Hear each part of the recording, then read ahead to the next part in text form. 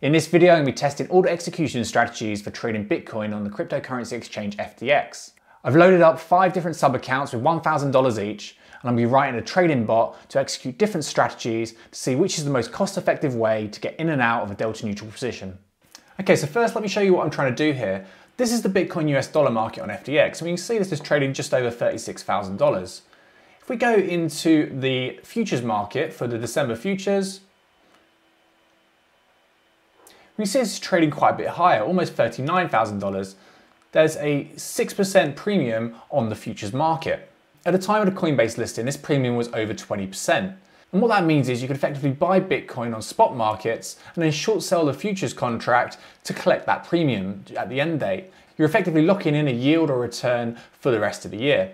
Now, when the markets get a bit toppy and frothy again, it's going to be something that I want to look at, and I want to be in a position where I can execute large orders as cost effectively as possible. So what I'm going to do in this test is work out the most cost effective way to get in and out of a $1,000 position, buying the spot market and selling this futures contract. So these are the 5 strategies that I want to test. And to understand these, you're going to need a basic understanding of the order book and how limit and market orders work, which you can find in this video here. So S1 is market orders, and I'm going to fire off 2 market orders, one for the spot market and one for the futures market in parallel together so the positions always hedge. I'm going to be paying higher fees for this compared to limit orders because I'm taking liquidity from the order book. There's also going to be some slippage, so I don't expect this to perform well, but it's there as a baseline test. The next strategy is to place a limit order on the futures market, which in this case is the less liquid market, and then once that's executed, automatically place a market order on the spot market. I'd expect this to perform better because I'm paying less fees and less slippage on the initial trade on the futures market. However, it's likely that the order is going to get filled when the price is moving against us, so we could see some market movement there interfering in the time difference between when the futures market executes and when the spot market executes. S3 is balanced limit orders. I'm going to bid and hold the leading bid-ask price on both exchanges until someone takes that liquidity. I'm using a WebSocket to get live price updates and then move my order in line with what the current pricing is. This way I'm basically getting in queue to get filled on both markets as quickly as possible. S4 is market maker orders. Now, this isn't really market making, but what I'm doing is I'm increasing the spread between the leading ask and the leading bid price so that I'm bidding just outside of that and waiting for the orders to get filled. And finally, S5 is the cross-market moving average. In this strategy, I'm taking the average of the difference between the spot market and the futures market over a low time frame. Then I'm seeing if the price is currently trading above or below that and executing when it's most optimal. Okay, let's get to building this thing. All the code is open sourced, but bear in mind this isn't production ready. It's not been tested and it's not really good enough to be used for financial transactions. It's designed and being used for experimental purposes for testing only.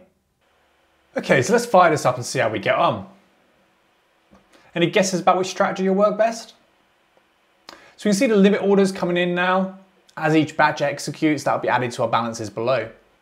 This is going to take a little while to execute, so let's come back to it once we've got the first set of results. Okay, so that's finished executing now, and you can see that we've built up this position of 0.02 Bitcoin. We've purchased 0.02 Bitcoin on the spot markets, and if we go into the futures market, we've short sold 0.02, the same amount of the December futures contract. After the initial test, all the account values are actually above the starting amount, and that's just caused by the spread between the futures and the spot markets and variations between that. It's not the order execution itself. I'm now going to swap the parameters around, so we're selling the spot account and buying back the future to close the position. I'm going to do this 3 times to get some final results. Okay, I have the final results in now, and these are the account values. So S1 market orders finished with an account value of 993.23. So it's cost just under $7 to execute their market orders. The limit futures market spot actually saved some money. It finished at 997.65. The balance limit orders worked really well. That finished with an account balance of $999.24. Average batch time is 26 seconds, so you're not actually losing much time in respect to executing a market order for the second market because you're always waiting for that futures market to execute first because it's the lower liquidity market. Then we have S4, the market maker strategy. Didn't do as well as I expected. That finished with 998.8, average batch time 169 seconds. It's a lot longer and there's no benefit to just holding that leading bid-ask price. So for me, I'd say that wasn't something that I'd pursue further for this particular strategy.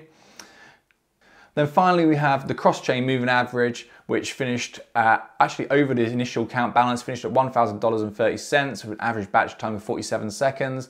It's taken quite a while to execute, but the effectiveness of that strategy is really quite prevalent. By using a low time frame moving average and then using balance limit orders to execute, it really gives us a good strategy for getting in and out of this delta neutral position.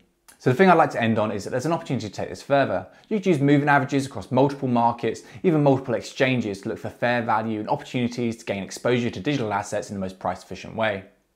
I hope you've enjoyed this experiment. There's more details in the blog post linked to in the description, and the source code is on GitHub, which is also linked to in the description. Hit the like button for the YouTube algorithm and subscribe for updates. Thank you for watching.